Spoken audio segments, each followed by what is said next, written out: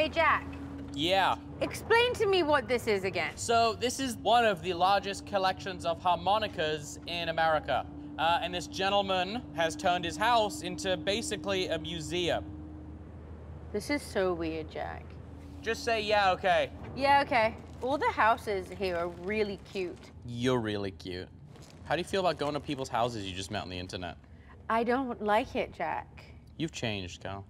Holland? Hello, yes. Come right in, sir. Thanks for having us, Holland. Oh, you're quite welcome.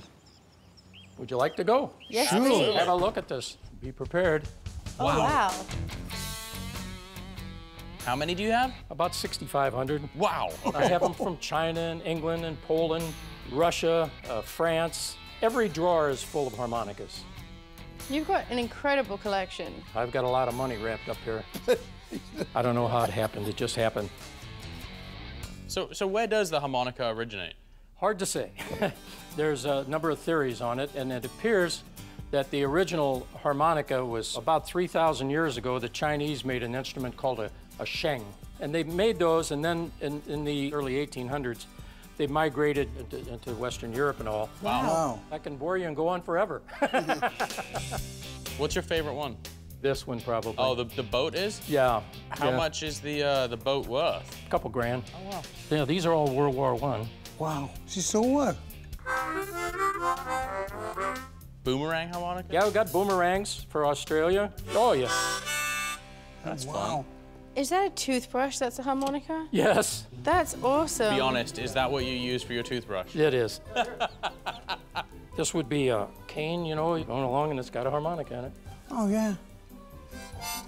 It's funny all like the individual like ingenuity that went into some of these. It's something to sit down and go, oh, no, I want to make a walking stick with a harmonica. Yeah. That was made in 1917. It's a postcard, and it has a harmonica in it. Oh wow, there's a harmonica in the postcard. Yes, still plays.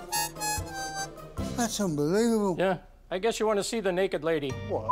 Yeah, we do. Look through there to see the naked lady in there. Oh wow. Come on, Jack, let's go. Check this out, huh? You're gonna love this. That's so cool that the harmonica case is a coffin. Yeah. Oh, yeah.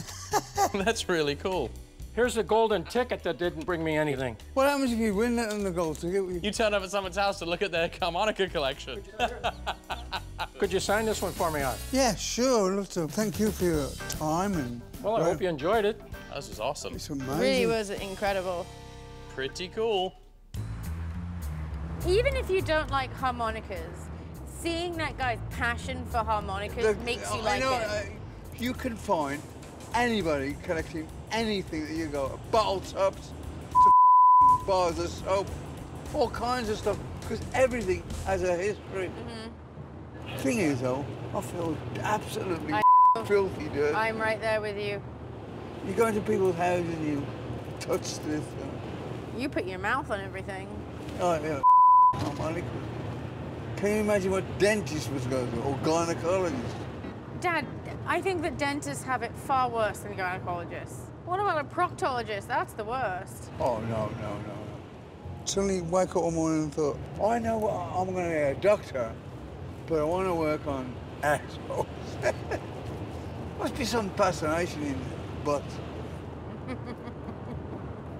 So tomorrow, Dad, Yeah? we're gonna stop at this place called Moto Exotica, where they have like all different kinds of cars.